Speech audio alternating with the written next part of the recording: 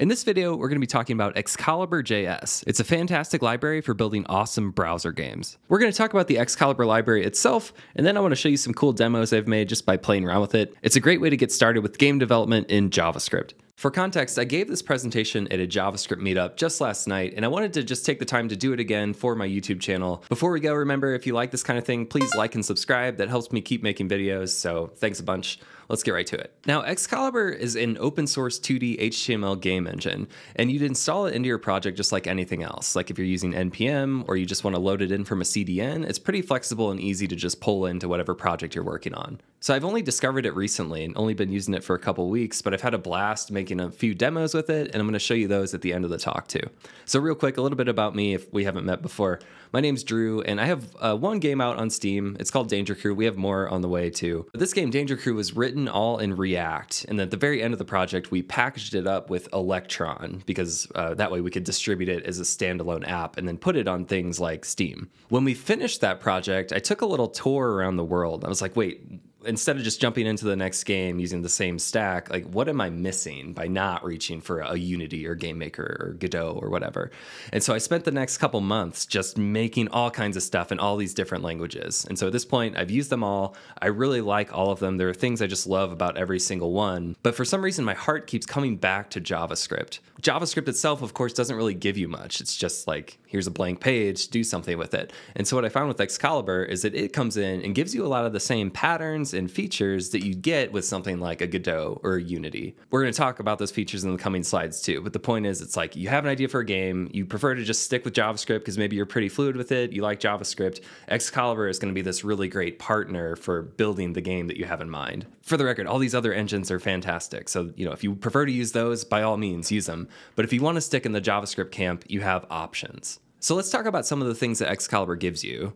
It comes with a really strong concept of an actor, or a game object is a different way you can think about that. It'll give you 2D graphics support as well, a really nice camera system, sounds, gamepad support, those things are great. The big thing, I think, is physics. If you have a game idea in mind that involves maybe gravity or collisions, you could try rolling your own physics, but there's a lot to get wrong with that. And it's like really complicated. You could burn a ton of time just worrying about physics when really you could just pull in something like Excalibur and get started quickly. The physics system that comes with Excalibur is really nice, really easy to use. And then finally, TypeScript support. If you're a big TypeScript fan, you're going to love this. It makes it really easy to pick up because everything is typed so well. The autocomplete just kind of like takes care of itself. I was thinking about this too, that maybe if you haven't checked out TypeScript yet, but you're curious about it, Excalibur would be a really good way to learn it because everything in the library is so well typed. It could be a nice, really kind of intro guide to what it's like to work with TypeScript. So might be worth checking out even just for that. So let's talk about the approach to actually building something with Excalibur. Say that we want to build out this scene. This is a screenshot from a video I did on my channel a long time ago.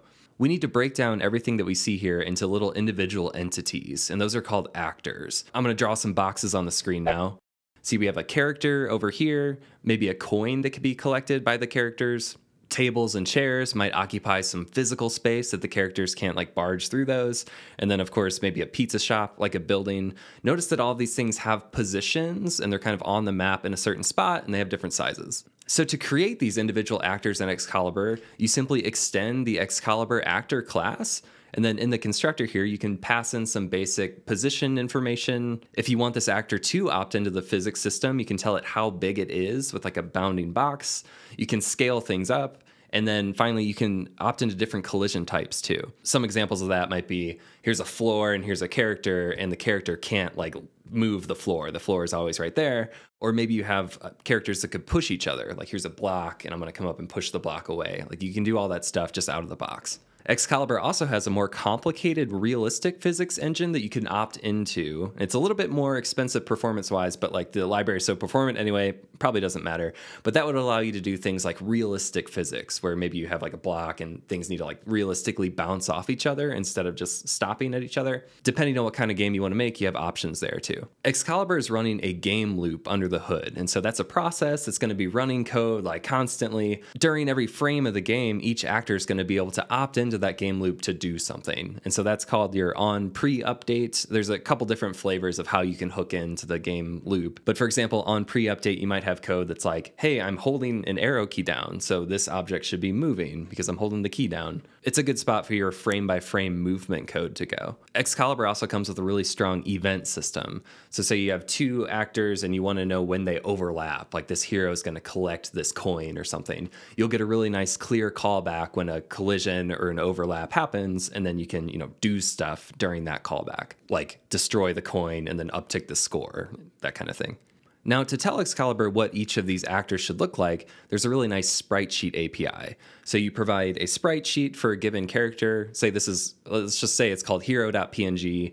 There's a bunch of different frames in it, but it's all one image. You configure that image within Excalibur. So you tell it how many columns and rows we're dealing with, and then how big each sprite is, each frame is.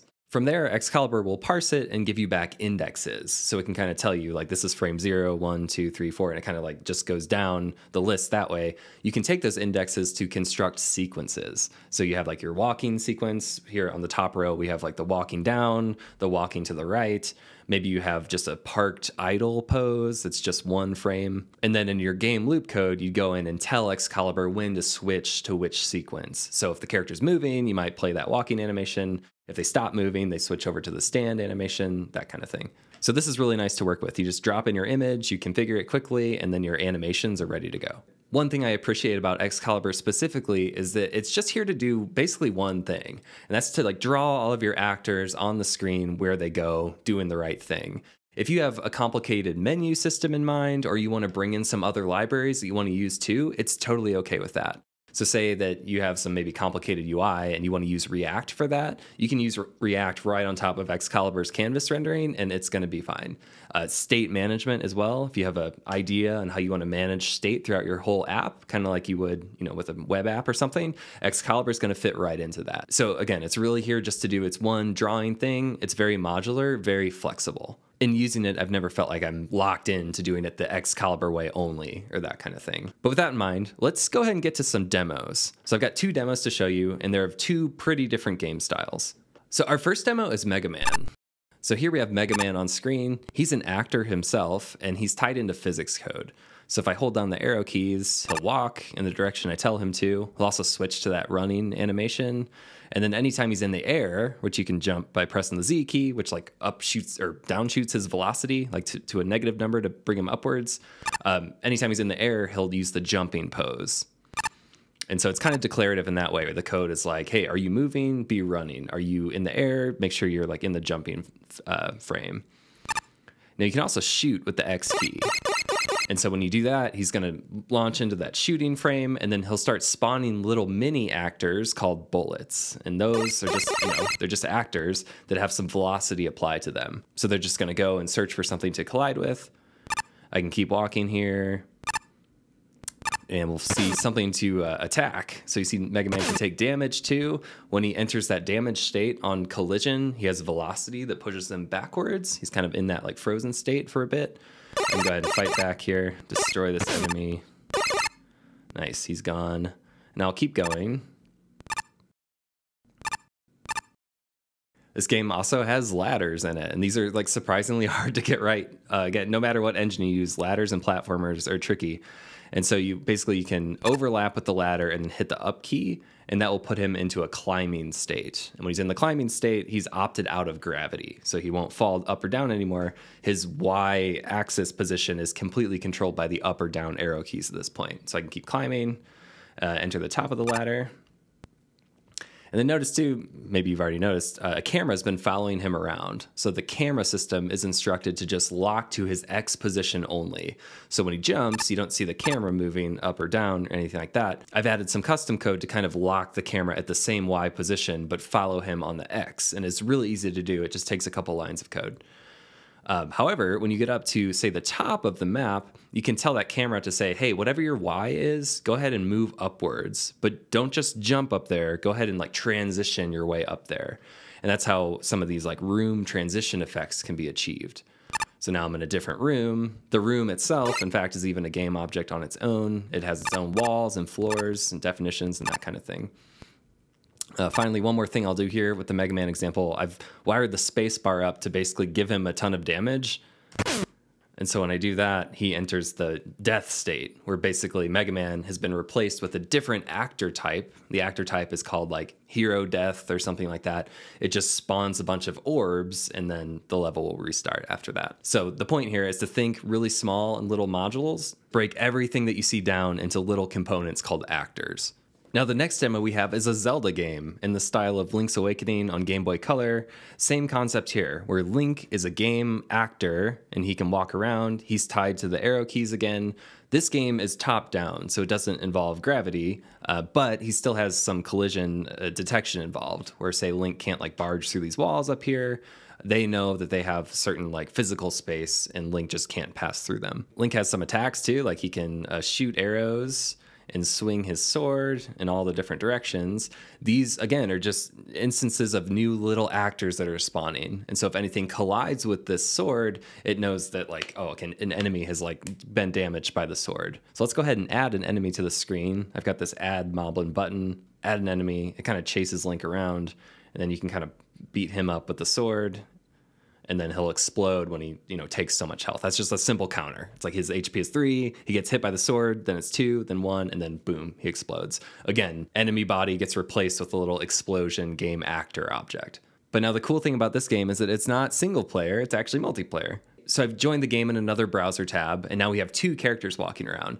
And I have to be honest, the networking part has nothing to do with Excalibur. That's a different library called JS that basically creates a peer-to-peer connection among anybody that's connected to the website. So the real-time piece, not exactly an Excalibur thing, but Excalibur does make it really easy to update objects on the fly. So if a new update comes in or that kind of thing, like you can just really quickly update all the game objects on screen to reflect whatever the network update had for you. They also share information on like, okay, what kind of animation are you using? And all that stuff is reflected in sync. So we basically see the same thing. The other thing that's synced across the network is the state of the individual enemies on screen. So I can hit this add moblin button and just flood the room with moblins, and it gets real chaotic. But the browsers are communicating with each other, like the position and what every moblin is doing and their priority. And so this is pretty cool. You can kind of just keep fighting. Making this kind of thing with Excalibur is a lot of fun. It looks like a lot's going on here, but it really only took me a couple days to get like the basics down. And so again, if you're interested in working on games as a front-end developer, I super encourage you to check out Excalibur. It's an awesome way to get started with game development. All of the code for both of these examples are linked below, as well as links to Excalibur and anything else that I mentioned here. Remember, please like and subscribe if you like this kind of thing. There's also a Discord community of game developers linked below if you want to hang out with other game developers, share the project you want to make, get some help on it, that kind of thing. Hope to see you in there. Thanks so much for watching, and I'll catch you next time.